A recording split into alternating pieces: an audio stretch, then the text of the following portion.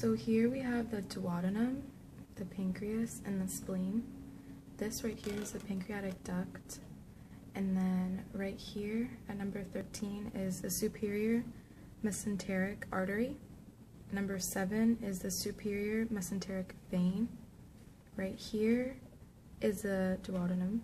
Right here at number 14 is the inferior pancreatic duodenal artery. And then right here at 12, that's the gastroduodenal artery. At 11, that's the gastric artery. At 9, that's the hepatic artery. And then right in here at 4 is the longitudinal fold of the duodenum and also the sphincter of Oddi. Now if we tip this a little bit forward, at number 8 right here, that is the celiac trunk. Right here at 10 is the splenic artery.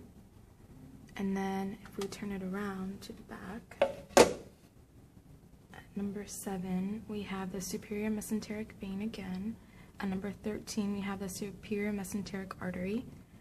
At number 3 we have the common bile duct. At number 5 we have the portal vein. And that's pretty much it. But here we have the splenic vein, so just remember that for your exam.